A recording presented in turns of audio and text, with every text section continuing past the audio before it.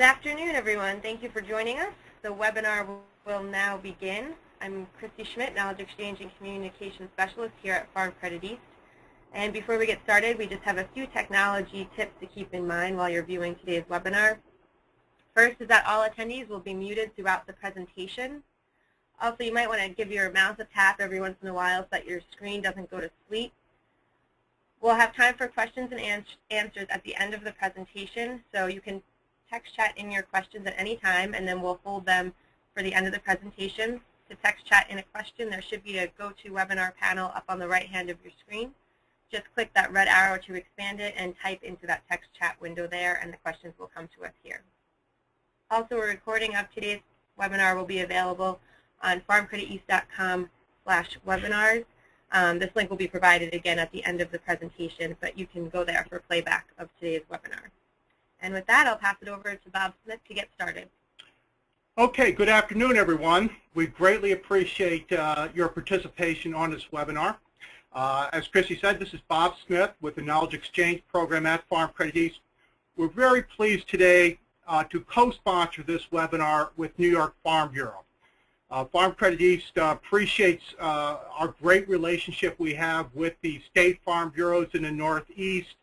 New York Farm Bureau is great to work with, as well as the other farm bureaus in our 6-state area, and American Farm Bureau is great to work with. We have a lot of good friends at AFBF, and they're participating today in this webinar with our presenter that I'll introduce in a few minutes. You know, 2012 was a farm bill year, and now it looks like 2013 is going to be a farm bill development year. So our intent today with this webinar is to give a good idea of where we are today with the action that was taken as part of the fiscal cliff legislation to extend certain provisions of the farm bill, and to get a little feel for what the outlook is as we go forward. You know, big election in November, number of new members of Congress, number of changes, certainly growing budget situation or changing budget situation. So we really wanted to just get a feel for, you know, where we're at with the Farm Bill provisions, and New York Farm Bureau and Farm Credit East thought it would be good to have this kind of learn at lunch webinar today. Before I introduce our speaker, who's going to be a great resource person for us today, I'd just like to ask Kelly Young with the Public Affairs Department of New York Farm Bureau for some comments. Kelly's great to work with. She's an Assistant Director of Public Policy for New York Farm Bureau and handles federal issues, does a great job. So Kelly, a few words? Thank you, Bob. We're so pleased to be joining Farm Credit East today and presenting this webinar, so I'd like to thank you guys already for your cooperation. I'd like to welcome all of the New York Farm Bureau members who are on the line today. I'm glad that you took this opportunity to join. We're going to have some great information from Dale Moore. I'd like to thank him for his time in offering, sharing some of his knowledge, vast knowledge with you. He really is an expert on the Farm Bill and has been working very hard on passing this.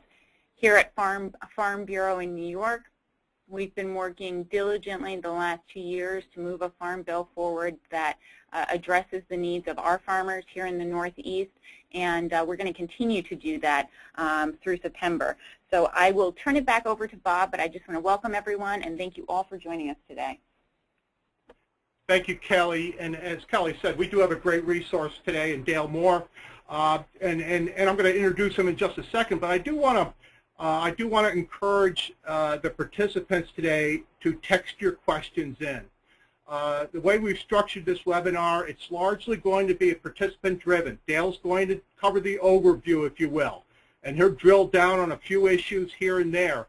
But the Farm Bill is really hundreds of different provisions, and it's impossible in a 1-hour webinar to be able to cover everything. So we really want to make this a webinar that you know, provides insights based on our participants' questions. So again, text those questions in. Okay, with that, Dale Moore. Dale was recently appointed as Deputy Executive Director for Public Policy. And he manages the Agriculture and Trade Policy team of the American Farm Bureau. Dale brings 30 years of experience in public policy and communications to American Farm Bureau. Dale's background is very impressive, very extensive. He was appointed by President Bush as USDA's Chief of Staff and served under 4 different Secretaries of Agriculture: Secretary Veneman, Johans, Acting Secretary Chuck Connor, and Secretary Schaefer. So a lot of experience there. The first time I met Dale, or one of the first times, was when he was in the cage at USDA acting as or serving as Chief of Staff. He did a great job then, and I think he's a great addition to American Farm Bureau. He has over a dozen years of experience on Capitol Hill, where he worked in the House, on the House Agriculture Committee with then Congressman Pat Roberts, who's now Senator Pat Roberts. He's worked a number of different lobbying entities and organizations representing agricultural interests, including the National Cattlemen's Beef Association and the Kansas Pork Producers Council. He has his bachelor's from Fort Hays State University and grew up on a livestock hay and grain farm in Kansas. So with that, and I have to point this out because it's on Dale's resume, Dale has 2 grown sons, but he also indicates he is a proud grandparent of the cutest granddaughter there is. So with that, Dale, please welcome, we welcome you to this webinar. We greatly appreciate it. Congratulations on your new appointment. One thing I mentioned to our audience, a number of you know Mark Maslin. Mark is a great friend. I worked with Mark back when he was with New York Farm Bureau, and Mark went on to hold the position that Dale's now taking over. Mark is retiring from his position with American Farm Bureau, and we wish all the best to Mark, but we're real thrilled to have Dale Moore join us. So Dale, welcome today to this webinar. Bob, thank you so much for that wonderful introduction. I've got to share with you all that if my wife were in charge of the introduction, she would just point out that I am full of it, and professionally so. Have very much enjoyed all the different places that I have worked in town for agriculture and with farmers and ranchers. When my appointment was announced, I should point out, and Kelly is aware of this, but New York Farm Bureau President Dean Norton, I shared with him that coming from Kansas, I was very well versed in wheat and cattle.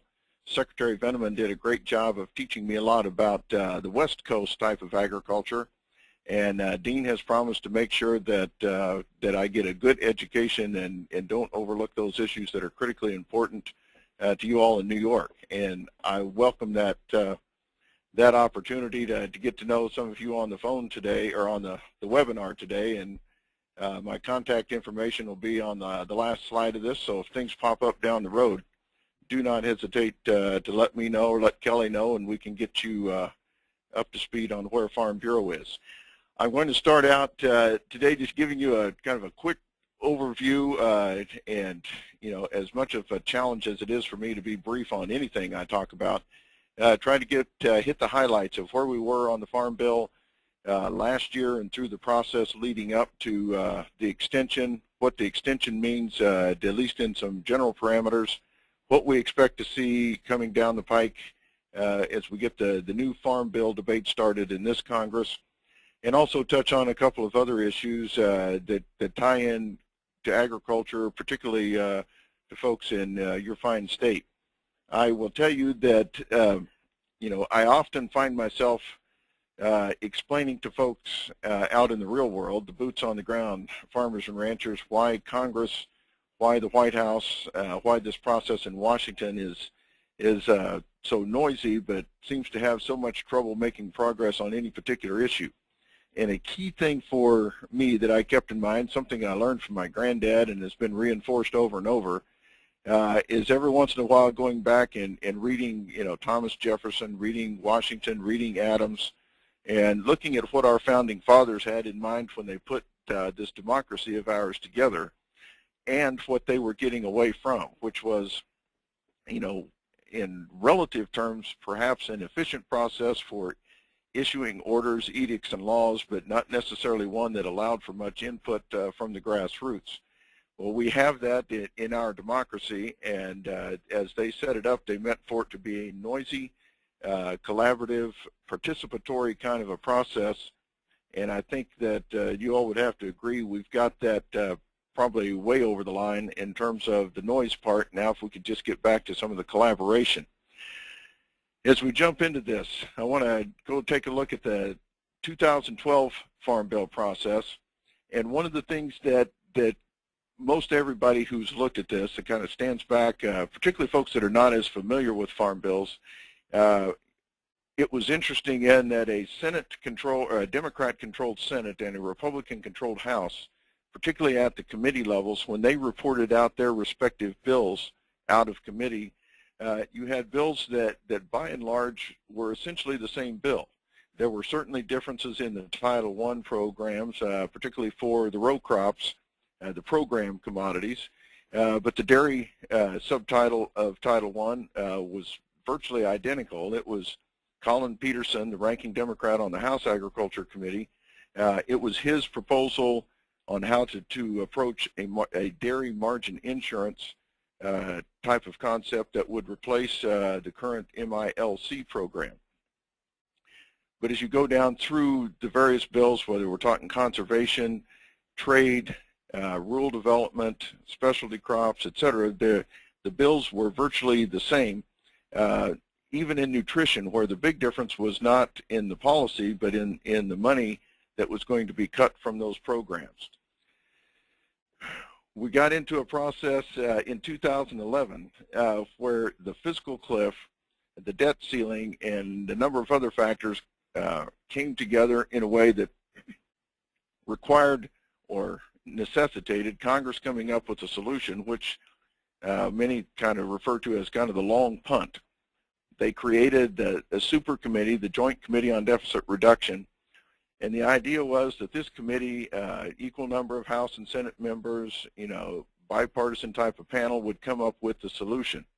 I think from the get-go, most everybody, at least within the Beltway here in Washington, pretty much figured out that was going to just crash into the ground. It was not going to come up with a solution. It was more of a good face-saving effort to show that, hey, we're working on something and we're waiting to see what the super committee comes up with.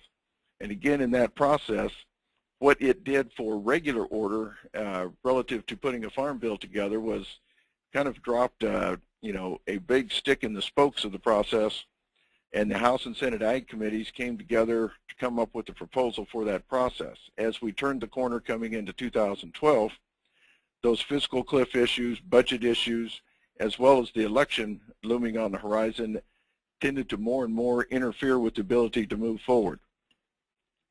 And then finally, some call it the 11th hour solution, but it's also important to note that they actually didn't get it done at the 11th hour, 59th minute. It was actually in January, on the first day of the year, when they actually finished up work on avoiding the fiscal cliff. And within that package, and I think it's noteworthy to point out that one of the few non-budgetary items that was included in that fiscal cliff package was a fairly straightforward extension of the 2008 Farm Bill, which had expired September 30th of 2012. It was a one-year extension, so I say this carefully, but in typical fashion here in Washington, we extended the Farm Bill for 1 year, and by the time the law got done putting it into effect, we had 9 months left on the extension. Now we have 8. We're still waiting to see what comes next. When you take a look at the two versions of these bills, again, this is more just to kind of give you an idea. When you look down through this, you'll notice that the biggest difference between the two columns is nutrition. $4 billion in cuts that was proposed last year for nutrition on the Senate side, $16 billion on the House side.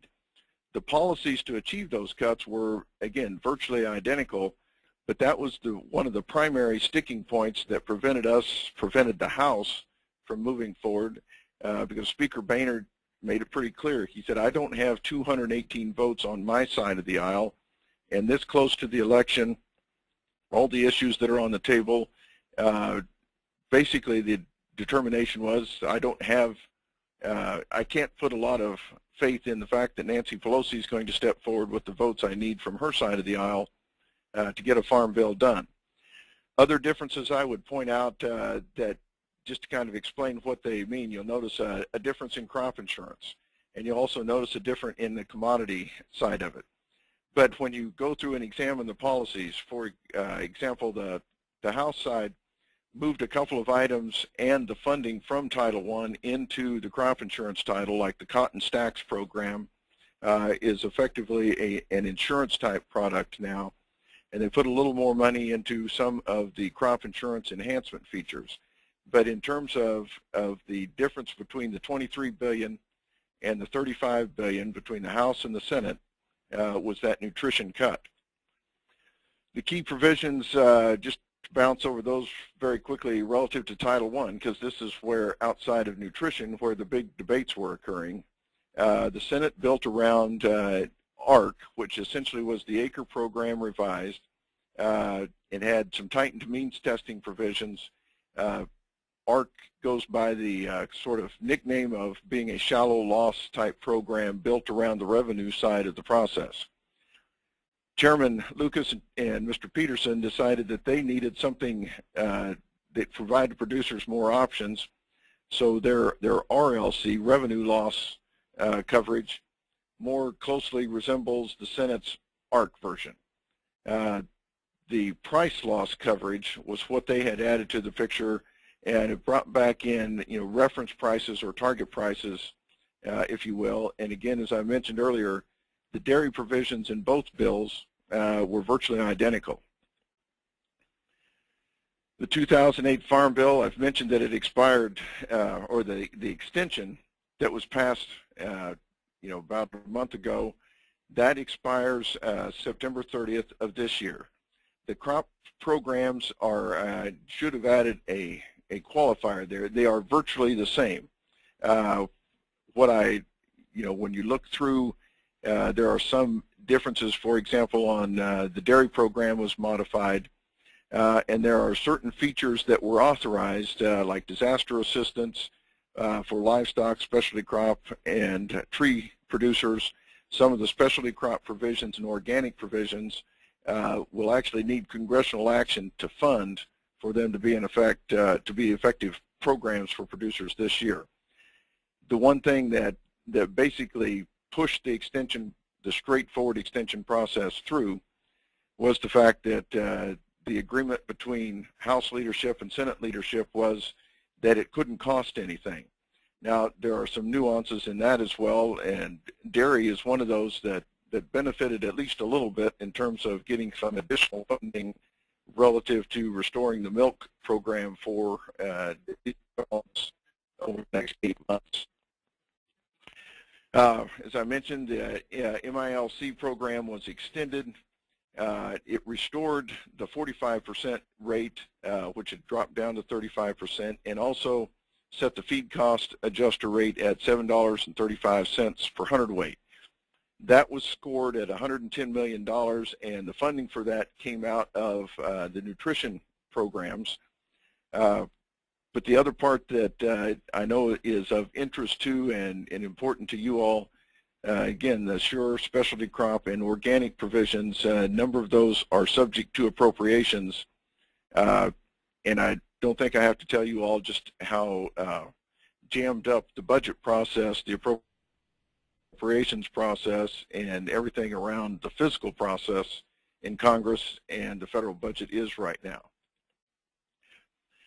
Just to touch on this a bit, one of the questions that I frequently get asked is, okay, so what was the impact of the 2012 election? How does that change how we're going to move forward on the Farm Bill?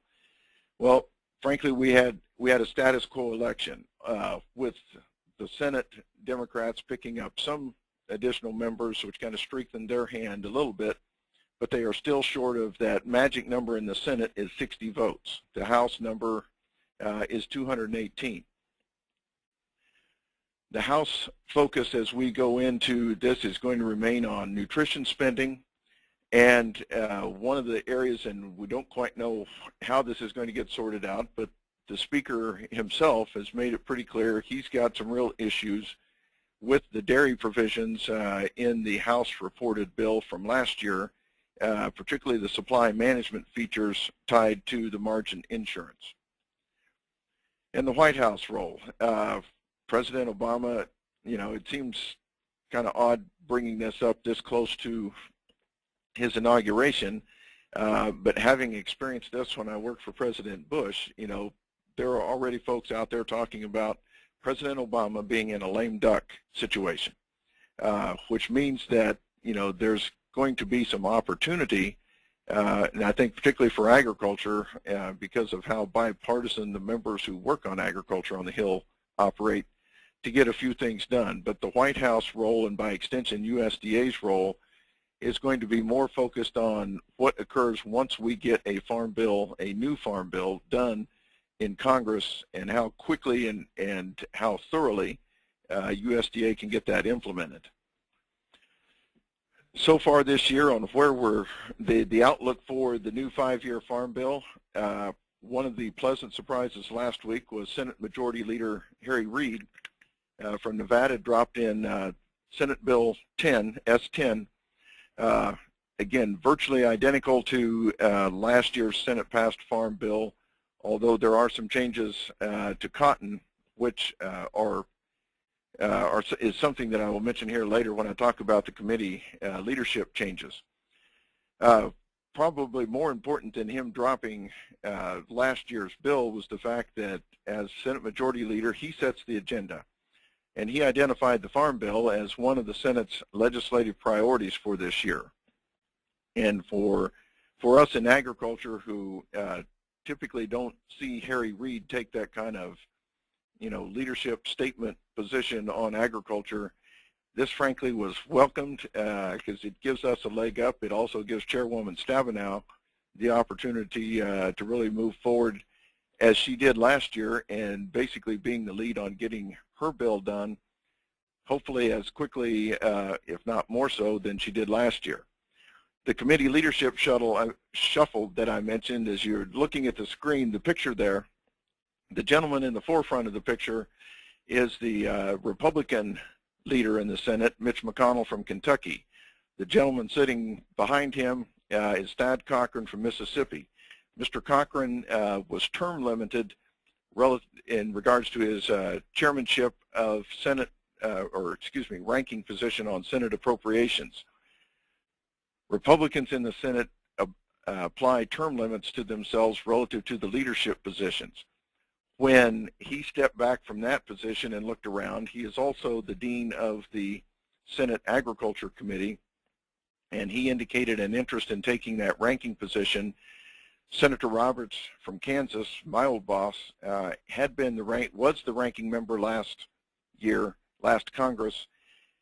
Mr. Roberts nominated Mr. Cochran to be the ranking member, and in the way the Senate works and kind of follows tradition, certainly at least from the members on the Agriculture Committee, that gives us a new lineup relative to who's going to be sitting in the room with Debbie Stabenow, sorting out the details. The expectation we have, which goes back to the changes that were made in S10 when it was introduced, is that there were some changes made to the cotton stacks program. We're still trying to determine the extent of those changes, but I have a pretty good idea that given the importance of cotton to the South and Senator Cochran's home state of Mississippi, we're going to see some adjustments, at least in the row crop provisions in Title I. And again, would point out that the fiscal cliff issues are still a factor. You know, while the Senate may get started a little quicker than the House chairman, Frank Lucas from Oklahoma, has made it clear that they're going to be working on the Farm Bill and discussing how they're going to proceed. But until he gets a clear budget, understands where he can go in terms of, you know, whether he's got the same cut level as last year in that $35 billion range or needs to be higher, if there are some specific directions he gets from leadership that he's going to have to try to work through his process. And on top of that, be part of the ongoing discussions on the sort of the macro level federal budget process that frankly, I think it's been 3 or 4 years since we've actually seen the House and Senate pass a budget resolution, reconcile the differences between their respective resolutions, move the process forward, and on top of that, take care of issues like the debt ceiling, like the sequestration triggers that are going to pop up with regular frequency throughout the year, those are going to be challenges across the board. But the expected scope of the Farm Bill, again, some of this likely or hopefully not a surprise to you all. They're going to retain the dairy margin insurance approach, the stacks for cotton, moving that to crop insurance, the marketing loan. We are very hopeful and fully expect that the disaster assistance provisions and some of the, particularly kind of throughout other titles of the Farm Bill, whether it's in conservation, rural development, or specifically within the specialty crop title, programs in those areas that help both on the disaster assistance side, but also more proactively, whether it's on research, on value-added opportunities, cooperative opportunities, et cetera. One of the things that we at American Farm Bureau are particularly excited about relative to this is this expanded crop insurance provision that is referred to as SCO, the supplemental coverage option, because because it is in the crop insurance title and the way that at least last year it was structured, it basically is available to any crop that has a crop insurance product from which a producer can opt to supplement that particular coverage. For the crops that have a pretty extensive suite of crop insurance options, SCO may be of less utility than, say, to specialty crop growers. I know one of our young farmer and ranchers from Michigan pointed out that in his he's in the orchard business, and among his cherry varieties, he's got a couple that have crop insurance. It's not very effective, but with SCO, he would have the opportunity to bolster that coverage. And we also are hoping that some of the investment of eliminating the direct payments and other things out of Title I, the funding for that to expand crop insurance can hopefully expand coverage on those crops that don't have very many options on crop insurance, or especially those that don't have any options currently. We know that there is a strong commitment to focusing the conservation provisions of the bill on the working lands conservation. This would include, in particular, EQIP, because it's recognized, I think, by virtually all of us in agriculture. That is one of the provisions in a farm bill that all producers are eligible for. It works for row crop producers, specialty crop producers, for livestock producers. And our push, and I know others are pushing as well, is that if we focus the resources that are available on the working lands, use the savings that one can get from lowering the Conservation Reserve Program caps, is a much more effective way to achieve savings in conservation while retaining those programs that are particularly important. I've mentioned reaffirming those provisions that specialty crop and organic growers look toward. I'm not going to blow smoke at you and say there's going to be a lot of dramatic improvement in those programs, principally because of the tightness of the budget and the fact that some of them are made subject to appropriations, i.e. discretionary spending, which adds an extra step to this process that once we get the authority in place, then individually and collectively we're going to have to put sufficient pressure on, again, the budget process to make sure funding is available in those areas. Trade, bioenergy, the rural areas, rural development programs will remain with virtually the same priorities, although there may be some scaling back here and there just to kind of balance out the numbers. I mentioned nutrition on this, again, because of how it provided or was the cause of the inability of the House to move forward to the floor.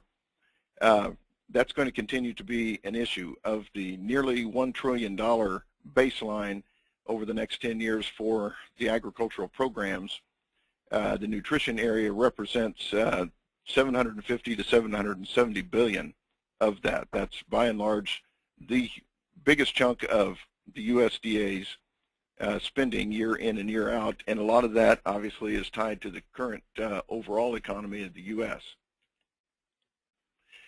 We also know that, and I've mentioned this, so I won't, go into a lot of detail here, but the fiscal cliff, budget, appropriations, sequestration battleground is going to continue to be the big pile of stuff.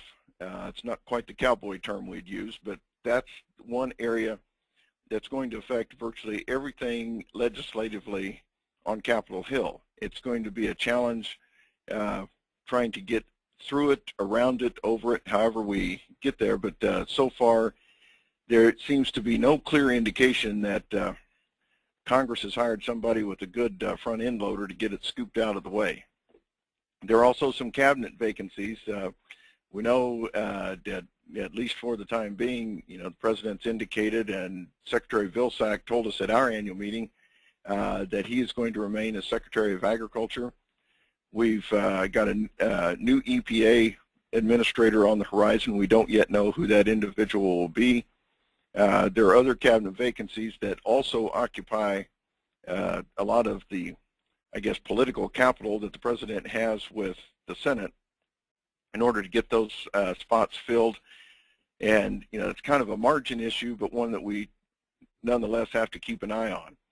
I'll make this point relative to EPA because that's a battleground area that all of us in agriculture deal with day in and day out. I was sharing with a reporter who wanted to know if we were excited about Lisa Jackson stepping down. And I said, no, I cannot say that because that would indicate that everything we're dealing with at EPA is tied directly to Lisa Jackson. She certainly is the cabinet officer, and she certainly has put her mark on some of these efforts. But unless you can convince us that her leaving means that EPA is going to pull its horns in and just take all of these issues off the table, it once again reminds that it's not the cabinet officer who sets the agenda, it's the President. And in a nod to bipartisanship, I would point out that the issues that we fought here at the Farm Bureau fighting with EPA are some of the same issues when President Bush was in that we were fighting with EPA, which leads right into the regulatory creep point, and that is something whether we're talking about labor, whether that's child labor or the ability for seasonal workers, a steady, reliable supply of workforce, particularly again in, I know that we hear a lot from the orchard crops, we hear a lot from specialty crop producers, we hear a lot from dairy producers as the importance of getting ag labor issues straightened out, which necessarily are going to have to be part of an immigration reform package, which is never easy in any Congress. I've already touched on the ag workers and immigration reform. We are working as part of a coalition, a broad coalition that includes the National Council of Farmer Cooperatives, which I know our Farm Credit partners on the webinar today are part of that effort. Again, it's going to take a lot of diligent work focusing on the ag worker side of the equation while at the same time dealing with some of the issues that could come up and bite us on the immigration reform side. On the Farm Bill provisions, I've also had a few visits with some of the organic interests around town. They continue to put pressure on the House and Senate Ag committees, in areas such as crop insurance, to come up with policies that reflect, the inherent differences and values in organic crops versus conventional types of crops. The organic folks also expressed an interest in the areas of I guess, the compatibility, the good neighborness approaches on, biotech, conventional and organic agricultural producers working and operating side by side, and some of the inherent issues that have popped up, at least in different parts of the country. And also the marketing opportunities. We saw a lot of emphasis, particularly by USDA, particularly by the Deputy Secretary, Kathleen Merrigan, on, not just, the large-scale farming, the using specialty crops as kind of the example, you know, the fruits and vegetables that get into the store shelves in the fresh, as well as, you know, the processed fruits and vegetables, but also things like the farmers market, the local marketing kinds of opportunities that are out there that I know play right into, you know, in some cases the value-added producer grants. You know, talked to a number of groups around the country that have used those grants for a number of producers to come together, you know, whether in a formal cooperative or an informal cooperative to build, you know, processing sheds, you know, packing plants, or to build, you know, that sort of permanent roadside stand that they can all participate in, i.e. a farmer's market. We're going to keep an eye on the EQIP program in particular to make sure that as things relative to the budget come into play on all the farm programs, that in the effort to scale back in conservation, that the non-program producers across the country don't lose the opportunity and the resources that are available to them under EQIP, whether it's on the voluntary side of the equation or in those instances when the EQIP dollars provide a critical assistance for producers having to comply with federal or in some cases state types of environmental regulations. So we get to the cat herding part of the process, which is, you know, back to the budget. Was talking to our chief economist, Dr. Young, Bob Young, who worked for Senator Pat Leahy from Vermont when he was on the Hill. And one of the things that, you know, we're waiting for numbers. We're constantly waiting for numbers in Washington. We've been expecting for some time, and it keeps getting pushed back, when we're going to see a baseline that will give us some idea of where to expect, you know, the spending cuts, whether they're going to come up with a deal to avoid the sequestration, which right now it's certainly a long ways away from a deal, but one of the things being proposed is a 5% cut for the non-defense side of the equation, which, having worked at USDA, I can tell you will have a significant impact, not only on the ability of producers to receive benefits through various programs as they get cut back, but also in terms of personnel. One of the impacts that could be particularly troublesome in the longer term is Congress gets a farm bill done, but if we have a sequestration that it effectively forces a downsizing in terms of staff resources at USDA, and then it's time to implement the new farm bill, we could find ourselves with that implementation process strung out simply because of a lack of resources. There's also the factor that plays into, should this 5% sequestration occur, that those of you who are particularly knowledgeable about spreadsheets and cash flow, is that there's when this sequestration would occur on March, if it occurs on March 1, then the Secretary of Agriculture has to achieve the equivalent of a 5% cut on his total budget on what's left in the budget for the remainder of the 6 months of the fiscal year. And I'd be lying if I told you I knew exactly how that was going to impact, because, you know, the outlays that flow out of USDA are not linear. Some programs occur early in the fiscal year, some later, but it's going to affect virtually every program area at USDA. With that, Bob, Christy, Kelly, I'm going to shut up and let you all ask some questions. And I just warn you guys right up front, Kelly knows this because she's experienced it. Easy questions get short answers. The tougher questions, I'll prove to you that I've worked in Washington for 30 years. Okay, Dale. Well, that's a great segue into the Q&A section. We have a number of questions in. Let me just note from the outset, you know, I don't think we can expect Dale to know everything. He certainly knows as much as anybody, any single person on this, but if we do have a specific question that, you know, Dale doesn't feel real comfortable with, Kelly and I will work with Dale. We'll get you a response to the folks that have emailed in. or texted in. We have a lot of different questions, so I'm going to start with a general one here, Dale. And the question goes, from the standpoint of production agriculture, is it still worth it to have the human nutrition title, food stamps, in the Farm Bill, or will we be better off if they were decoupled from traditional farm programs? Bob, that is a very good question, and one that, to avoid equivocating, I will just simply say no. And the reason is this: we can go back over, the 7 farm bills, including this one, that I have worked on, and this go round, it would be relatively easy to make a case that, well, if we didn't have to deal with nutrition, we'd already have the farm bill done. I think, in fairness to the nutrition title, not commenting on the size of it or anything else, the reality is that nutrition title is worth anywhere from 40 to 70 votes on the floor on virtually every farm bill that I've worked on. It can also flip the other direction.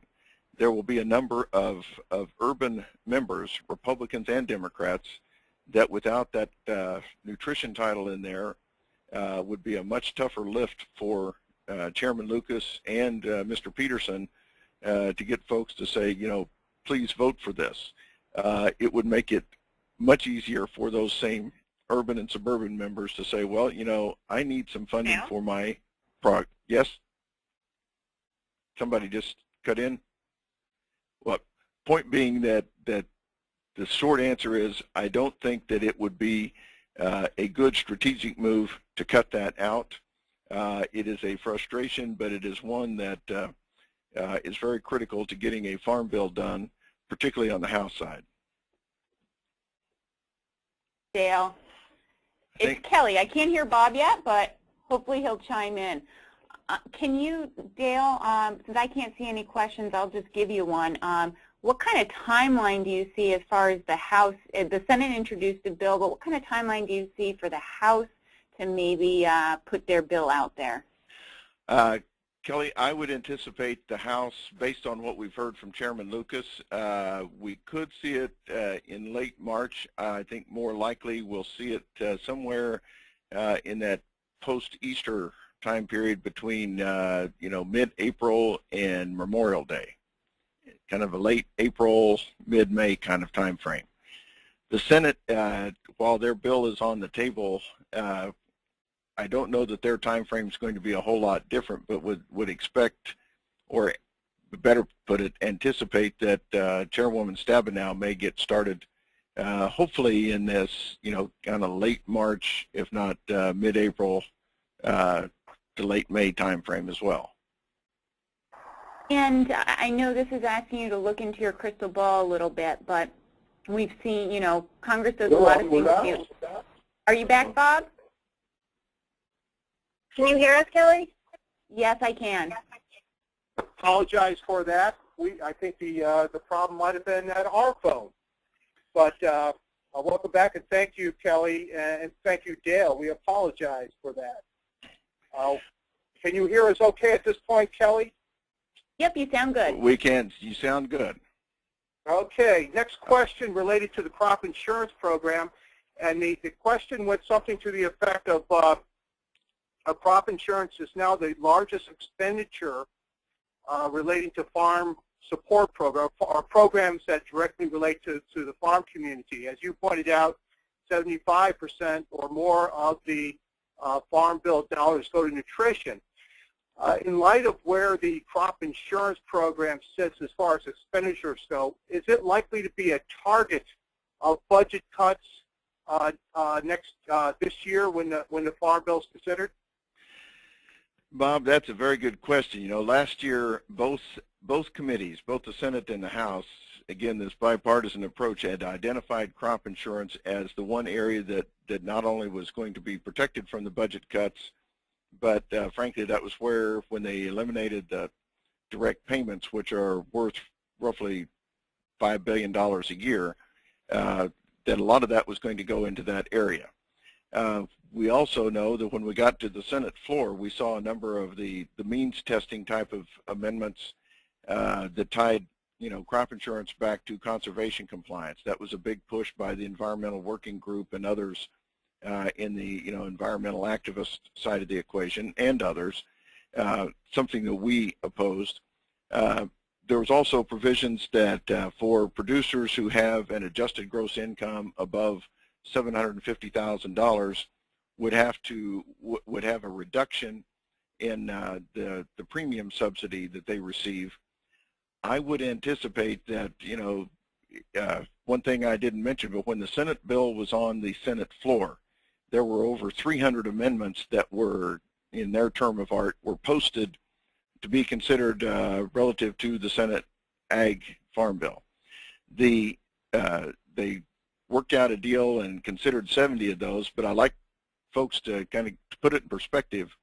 When you subtract out the non-germane amendments like those that related to the war in Afghanistan, and you subtract out the nutrition title amendments, both, for more benefits and for bigger cuts, there were still roughly 230 to 40 of those amendments were focused on other provisions in the Farm Bill, a number of them raising the question about crop insurance.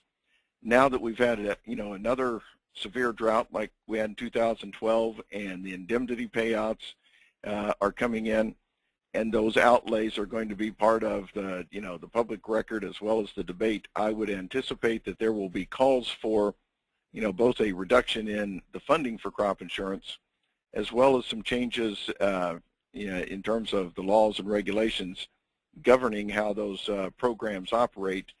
That's going to be an area that we are particularly focused on, making sure, to put it simply, that we protect the crop insurance programs we have, as well as continue to build strong support for expanding and enhancing crop insurance. I've noted time and again that going back to the early 80s, each time that there was a disaster that sort of outstripped the resources available in the Farm Bill or the crop insurance that was available at the time, Congress was, moved to do an ad hoc disaster program. And in each one of those debates, the question would always arise, why aren't farmers using more crop insurance? And a number of reforms, one of the latest in 2000 that made some really big changes to the crop insurance program, that started this, enhancement of the the ability of companies to provide better crop insurance tools that worked better to meet farmers' risk management needs. Then, in effect, the policy effort that's been ongoing for the past, couple of decades at least, has borne fruit in that more and more farmers are using crop insurance as their primary risk management tool. Now that we've got farmers there, and my argument to the opponents that want to change crop insurance in a negative way is that, okay, you guys were part of the call, why aren't farmers using crop insurance? Now that they're doing it, you want to start taking that away as well. That's going to be a battleground as we go forward, and certainly something that I know, farmers are keeping an eye on. My brother's in the banking business. It's probably the one thing in farm policy that he follows more closely than anything else because of how critical that is to his customers and their ability to, to cash flow and meet needs when it comes time to repaying the loans that he's extended. Very good. Well, thank you. I've had a number of questions on the research title, and just a general question, I guess. Please comment on the research title. What's been gained? What's been lost? What's at risk? And along with that, a couple of questions specifically about the Specialty Crop Research Initiative program and whether any funding might be available for that in 2013. So I'm assuming that program was cut or not continued as mandatory. It was discretionary and therefore has to be an appropriation provision. But a little bit about the research title, where it's going, how it's changing, and if you know anything in regards to the Specialty Crop Research Initiative, would appreciate your comment on that, Dale. Well, I can tell you now, I'll start with the Specialty Crop Research Initiative. In terms of the policy and the authority, it's something that you'll hear all the right talking points, certainly within the committees, that it's very important. We need to continue it, and we need to put as much funding as we can in that direction. When you have a budget process that is cutting the level that it is, and I think it's fair to say that, again, leadership on both committees recognizes this, that, in terms of Title I programs, we're talking $16 billion in cuts roughly coming out of the program, and looking at last year's bill, coming out of the program and going toward deficit reduction. And you compare that to, the handful of millions of dollars that are applied in specialty crop research initiative and research in general, the numbers don't match up. But we all know that, a $10 million cut or a $5 million cut or even a $1 million cut can have a much more dramatic impact on those specialty crop research programs and research programs in general than a $16 billion cut in the farm programs. And I don't, feel too bashful about saying that. I think that from the standpoint of affirming, the members of Congress and the push to affirm that those are important programs and we need to keep the authority in place, that's not going to be the tough road to hoe on this process. The tough part of the issue is going to be securing funding, whether it's mandatory or discretionary.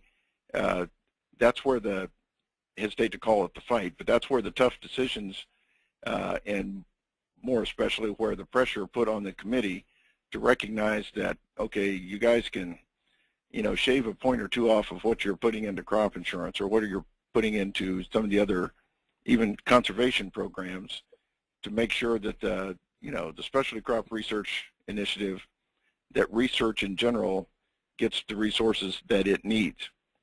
One of the things that has affected this, and again, hopefully something that everybody's aware of, but just to keep in mind that we've probably seen kind of two sides of this process, because in the past, if research initiatives in general were cut or not funded in a farm bill, for example, all of us generally counted on the ability to go up to Congress and talk to the appropriators, and whether it's going to the New York senators or the Kansas senators or whomever, putting the pressure on them to push for an earmark funding for the programs that were critical, to farmers and ranchers in our particular, areas of the country.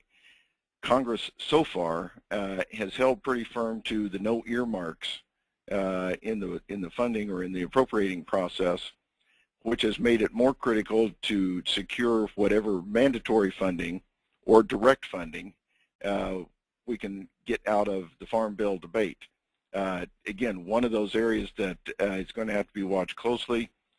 I can't honestly tell you what kinds of changes may be contemplated this year. Again, a lot of that's going to depend on the budget. But I can assure you it's not too early to be letting your congressional delegation know that they need to let leadership on both committees know how important it is for these programs to be funded. One area in speaking at the research title in general, and I think it's still sorting itself out a bit, is the last Farm Bill made a fairly dramatic change in how particularly the cooperative state research types of programs were set up, as well as the special grant type programs that were authorized, and set priorities on the areas that needed to be funded.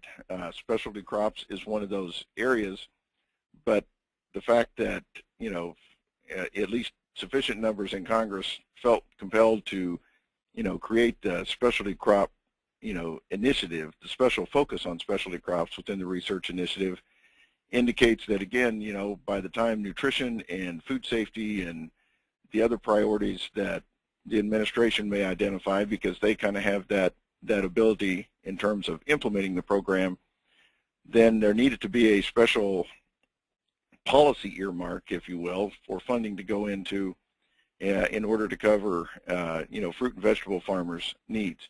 That's something, details, I can get more detail, but right now it's all going to be a little bit ambiguous because however frustrating it might be to you all, if you go up and talk to Senate staff or House staff or the members themselves, their focus, about 90% of it's on Title I. Right, right. Dale, we have about 4 more questions. You have another 10, 15 minutes to spend with us on this? I'm here until you all get tired of listening to me or cut me off. All right, well, great. Next question, you kind of answered in your presentation, but has help for organic farmers been zeroed out, and how can we get it restored? That's one of those, I don't know the exact details on whether it's been zeroed out.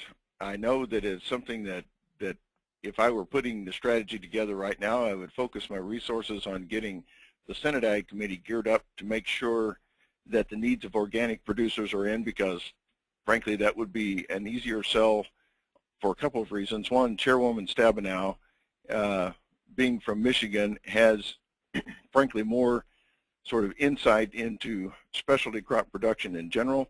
Organic production, by extension, simply because she's got a lot more of that in her state than does, Frank Lucas or Colin Peterson or Thad Cochran.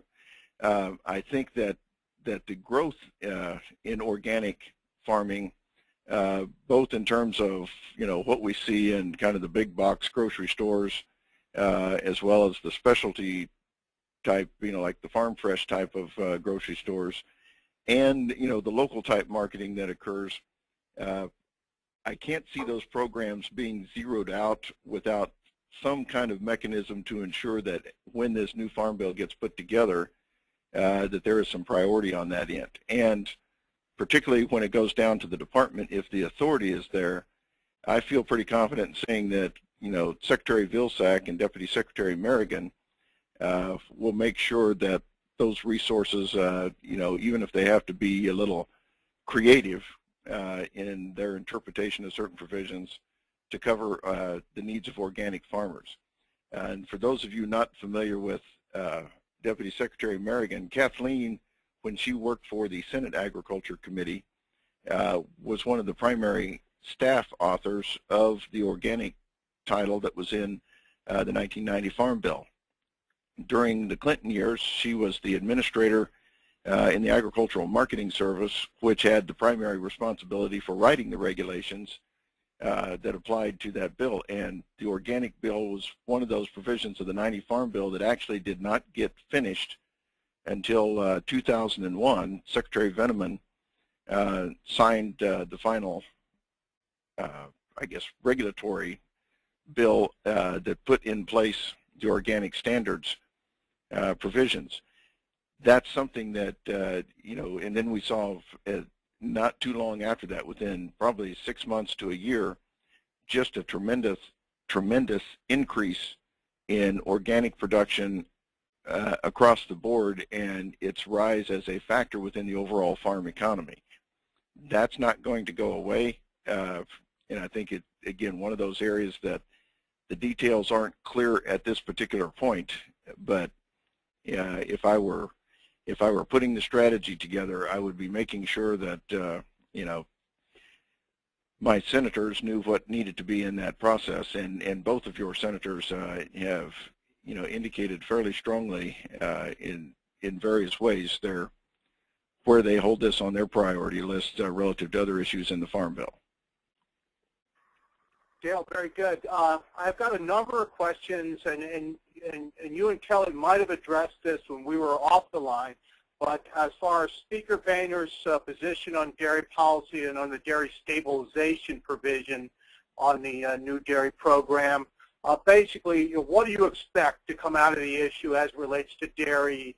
I know you kind of addressed that going in your presentation, but given Speaker Boehner's viewpoint, his comments, what can we expect? Well, I would expect that that's going to be one of those fun jobs that Frank Lucas has in convincing the Speaker that, collaboration on putting together a bipartisan farm bill that will achieve 218 votes necessarily requires support from the dairy industry, particularly the farmer side of the dairy industry. And Mr. Peterson's made it clear that it's, a critical factor in both his ability and his desire in, pushing members on his side to support what the Ag Committee comes up with. I will say that the Speaker, I was working for the House Agriculture Committee when Mr. Boehner first came to Congress as a freshman.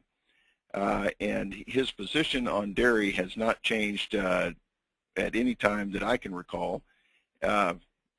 He's never been a big fan of the dairy provisions in any farm bill that we've worked on. His primary issue, as I understand it, is focused on the supply management features and or requirements relative to the margin insurance. The dairy margin insurance program is a voluntary program in that, producers elect to sign up for it. But if you, as a dairy producer, sign up for the program, then you are required to also participate in the supply management features within that program.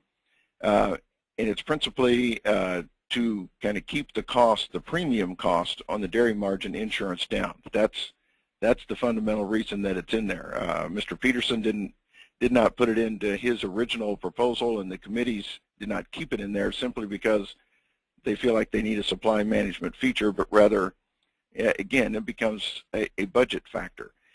That's going to be the fight with the Speaker on getting him to accept either what is put on the table, virtually identical to last year, or if there's some way to modify that or bring other resources in. Because the other factor in this, not that many people outside the livestock sector know the fact that there are livestock margin insurance products out there that are available for dairy. I believe there's one for pork, there's one for beef cattle. There may be a couple of others out there.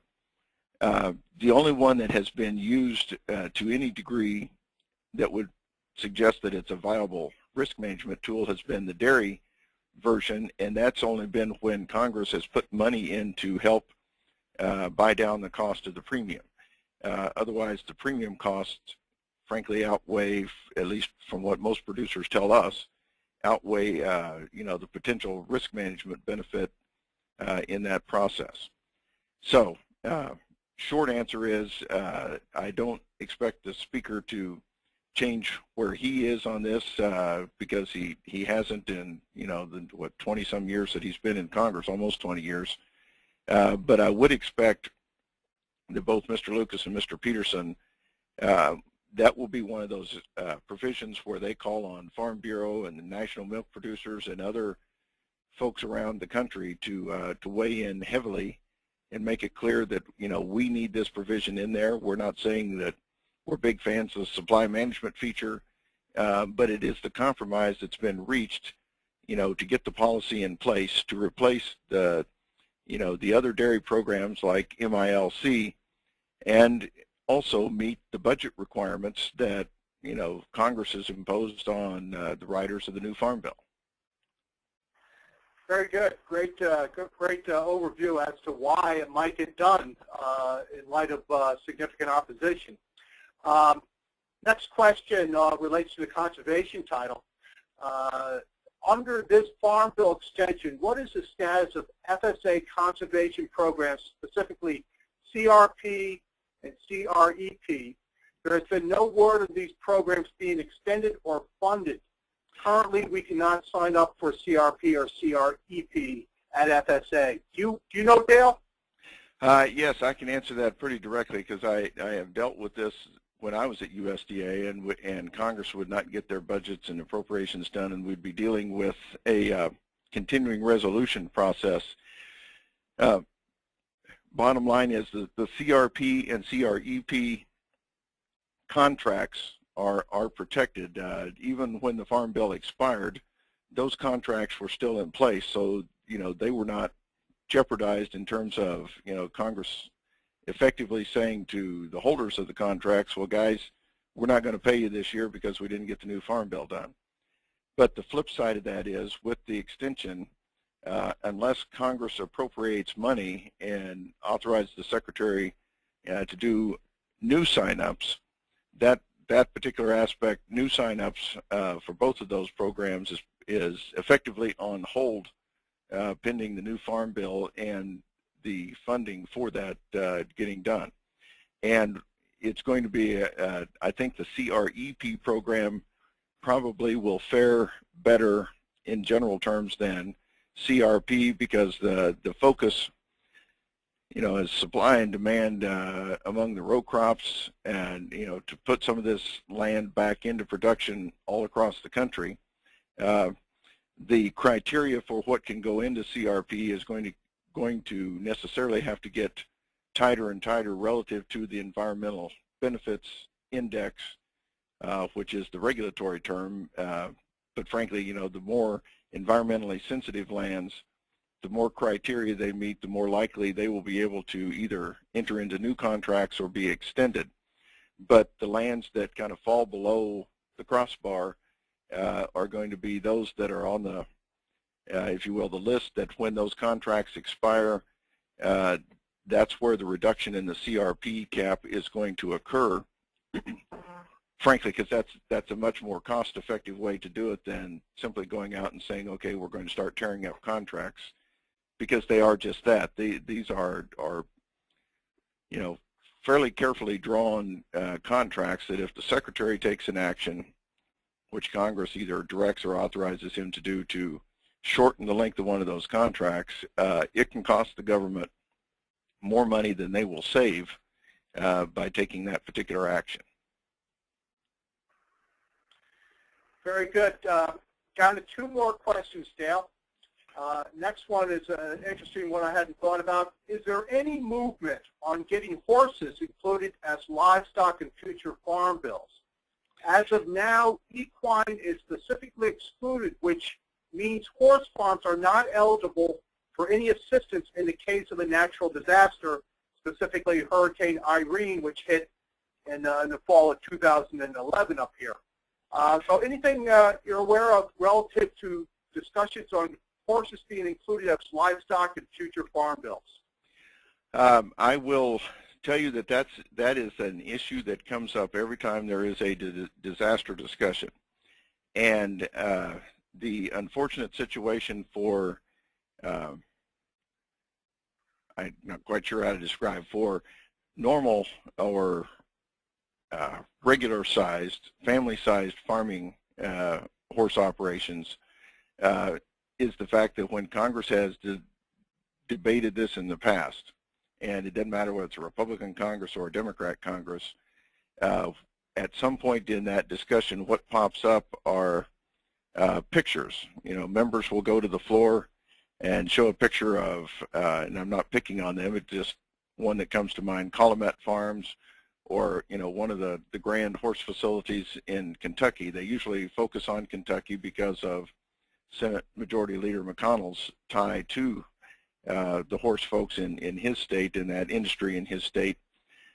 And the unfortunate thing is that Congress has not yet figured out or it doesn't have the political will to find a way through the path that folks who raise horses, whether for recreational purposes or for as part of their operation, like in a ranching operation, or their principal business is raising and selling horses for whatever use.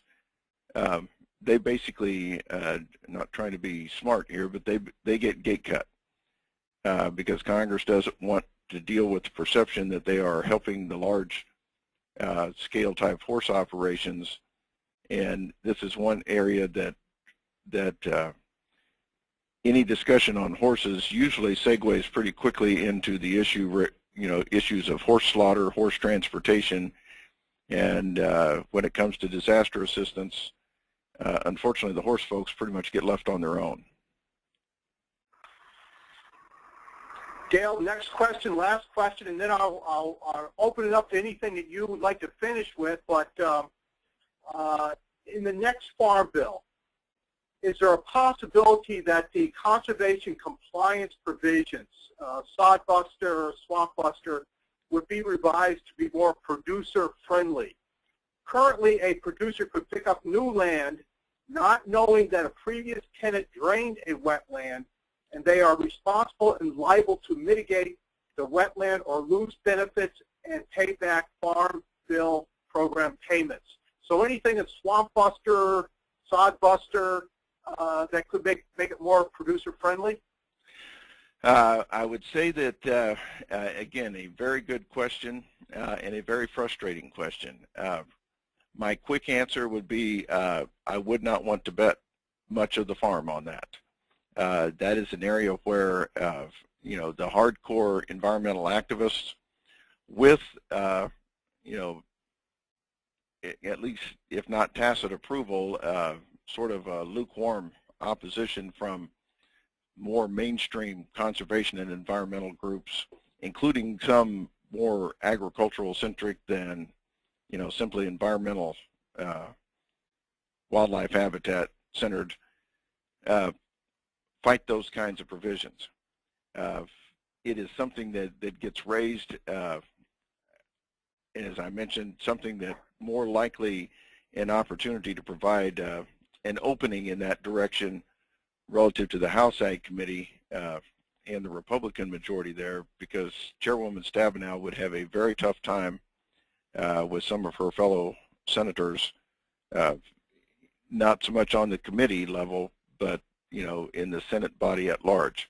And for good or bad, I grew up on the House side, so I always have to be careful making too much fun of the senators. But the senators, each individual senator has the ability to stop something. And they can be, you know, if you are the chair of a committee and you're trying to get a bill through the floor and you've got, you know, like last summer, 70, 80 amendments to get through, you know, trying to pick your fights carefully becomes part of the process. And we tend to see that, well, I'm not going to fight Senator Boxer from California on this. I'm simply going to, you know, indicate that we don't support that amendment, or going to argue that it shouldn't be brought up because we're not going to go down that road.